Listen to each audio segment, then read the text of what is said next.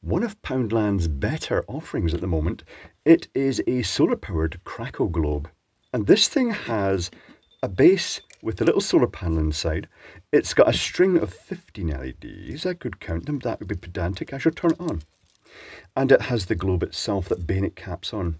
To mount it into the ground, I'm just going to try and stuff these. These have clearly just been wound round someone's hand and then stuffed in. Let's straighten them out and kind of make them different and stuff them in. Slightly less organised. It also comes, incidentally, with this clipped together base that then goes into these holes in the bottom, so you can stick it in the ground so it doesn't roll away in the wind. So let's turn the light off and see what this looks like. So this could be quite dark. I'll turn the exposure off and turn this off. It's not bad. I mean, it's not super duper mega bright, but it's okay. It's sparkly points of light. The camera is actually more or less catching what it looks like. And it's quite nice because the projected image from, well, you can see that if light shines through it, you get that sort of that crackle project effect. And to a degree, you get that very slightly from these LEDs, although they're quite diffuse. They're not like focus point sources. So watch your eyes. The light is about to come back. The light is back. Let's take it apart and see how hackable it is and how easy it would be to make it more reliable.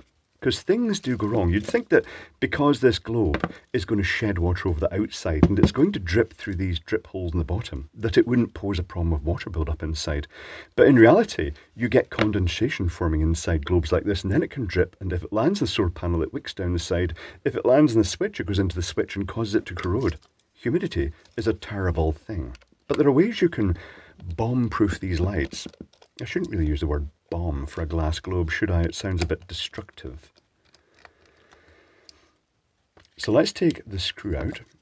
We have the classic little circuit board, which I'll guess contains a 4-pin chip. We have a AAA cell. What capacity is it marked? It is marked 200 milliampere. That's useful enough. It's nice that it's got the little battery holder like that. And we'll get the circuit board out.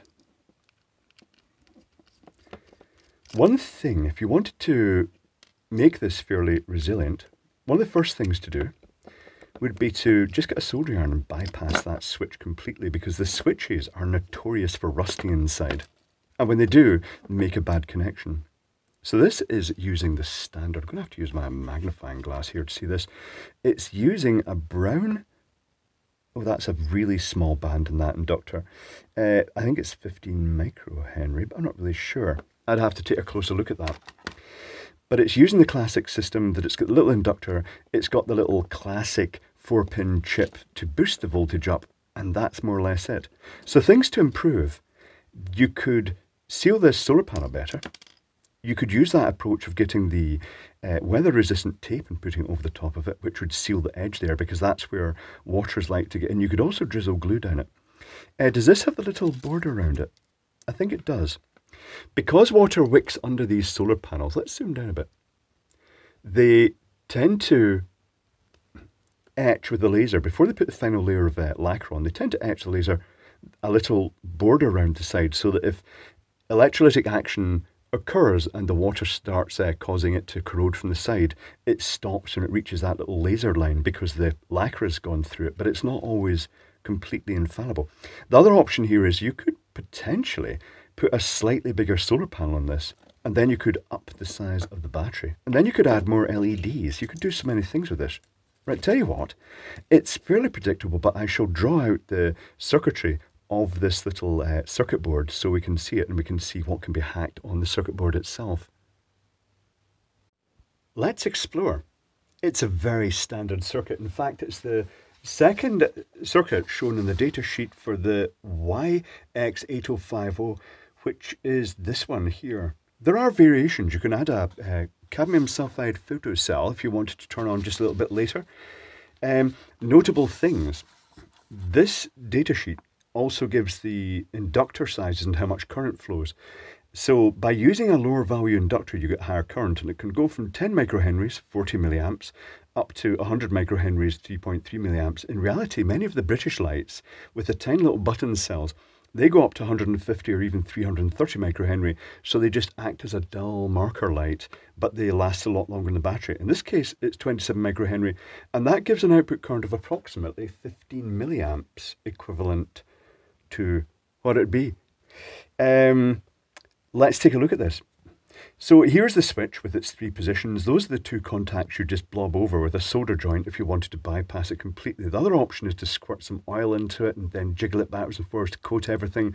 But to be honest, they always rust and give problems. The circuit board itself, if you want to protect against water ingress damage, you can get either clear lacquer or nail varnish, which is clear lacquer in a way, and you can just paint over the whole back. If you do that, make sure you gunge loads around these terminals here, because it's not uncommon for water to build up and then cause corrosion between these terminals and the chip. The other option here is to squish Vaseline in and just smear the whole circuit board with Vaseline. And with the battery, Vaseline's a good option, or any other grease, because if you smear the battery contacts thickly with grease and then stick the battery in, water just simply can't get to the metals to cause corrosion, because the corroded battery terminals is a common issue. The battery connects here. There's a set of common negatives, and the LED connects here to the switched output. Really, I should just go straight to the schematic, shouldn't I? Changing this inductor, if you live in a super sunny climate, then you could change that to a lower value. You could go down to the 10 microhenries for that, for the 40 milliamp output. Even the 15 microhenry would be an improvement. Likewise, if you live in a super dark climate, you could increase the value to 100 microhenry or something, which would make the lights a lot dimmer, but they'd last a lot longer in the battery. Let's take a look at the schematic. So here's the chip, the YX8050. There is the nickel metal hydride cell, and it is charged from the solar panel via an internal diode in that chip. So the current flows from the solar panel through the diode and charges the cell if that switch is closed. If the switch is not closed, it won't charge it, which is a shame, because in a way it would be nice to be able to turn the switch off and not have the light running, but it still charges. If you want that, you can actually add your own diode. You can put a diode over there and it will charge the battery even when the switch is off. But you have to be careful, because there's no current control, no charge control, so it will just keep charging. And if you have it out for a long amount of time in bright sunshine, it could actually damage the cell by over trickle charging it. There's the inductor, and when the unit detects that the charge voltage here has dropped below a certain level, it turns on a circuit that pulses a transistor inside that switches this connection of the inductor down to the 0-volt rail. Now normally this is at the nickel metal hydride cell voltage. You couldn't use lithium in this for this reason, and that's not enough to pass straight through the LEDs.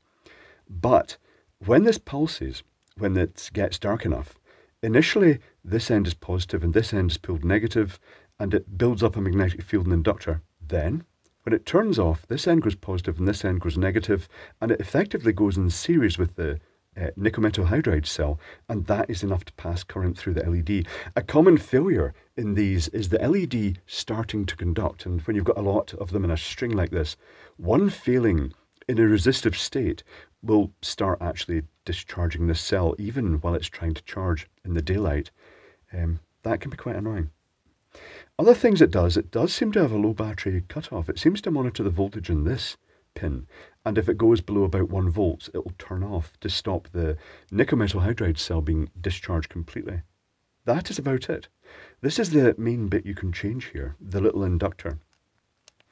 So what I did was I cut out the existing LEDs and I replaced it with my own. I replaced it with 30 blue LEDs, and I shall show you that. So I'll take off the exposure. I think this is on. I'm not really sure if it's on. Did I leave it on? Yes, I did. And it gives much more coverage inside. It's just more points of light. You could theoretically put a lot more in, but there is a point that if there are too many, it's going to block the sunlight from getting to the solar panel. But that's quite an improvement over what it was before.